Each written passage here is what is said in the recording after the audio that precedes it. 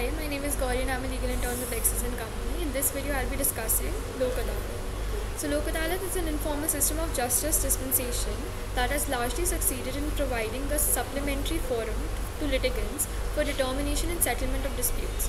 Originating from Gandhian principles, it has become a major helping hand to courts and is prescribed in Section 89 of the Code of Civil Procedure 1908 as well. The advent of Legal Services Authority Act 1987 further gave a statutory status to these Lok Adalats, promoting the constitutional mandate of Article 39A of the Constitution of India, which directs the state to organize Lok Adalats to secure that the operation of the legal system promotes justice on a basis of equal opportunity.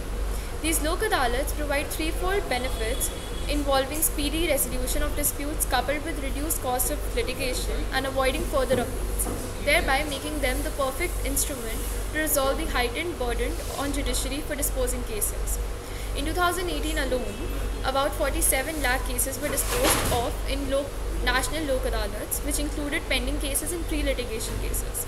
Therefore, their efficacy has been a linchpin in reducing excessive litigation. Lok Adalats are better known as the people's courts.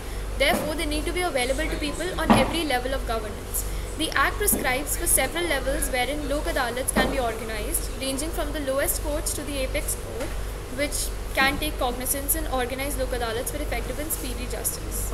The persons residing over these Adalats include serving or retired judicial officials as well as other persons as prescribed by the authority conducting the Lok Adalats in the given area.